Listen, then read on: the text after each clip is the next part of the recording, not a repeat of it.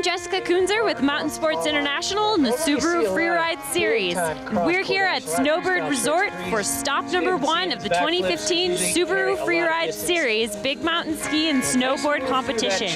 We have a very sunny, beautiful day, enthusiastic crowd, and top athletes from all over the country who are going to be competing throughout this season for the Free Skiing World Tour and Masters of Snowboard Championship titles.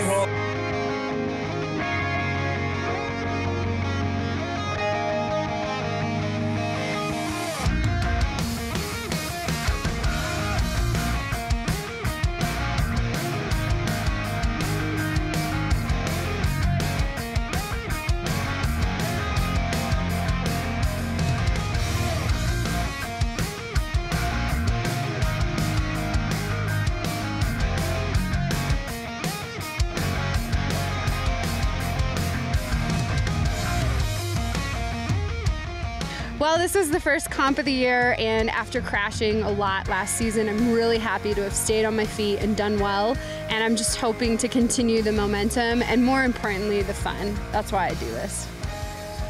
The ladies field was really impressive today.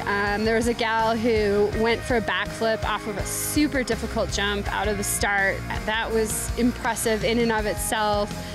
Kakior threw down in the bottom. I couldn't see that from the start, but boy, the crowd was going nuts, so it must have been amazing. And the ladies continue to impress. I'm glad to be among them. Yeah, I had a great day today.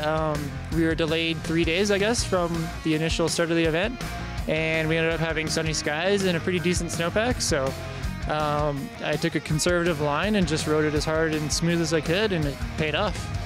The Subaru Freeride Series is really incredible because it represents the amalgamation of the Free Skiing World Tour and the Masters of Snowboarding competition. As a result, we have both men's and women's ski and snowboard happening today at Snowbird. From here, we'll go to Telluride, Colorado, Alyeska, Alaska, and the finals will take place at Big Sky Resort in Montana. If you want to learn more about the Subaru Freeride Series or rewatch the webcast that's taking place live today from Snowbird, visit SubaruFreerideSeries.com. Mixing it up.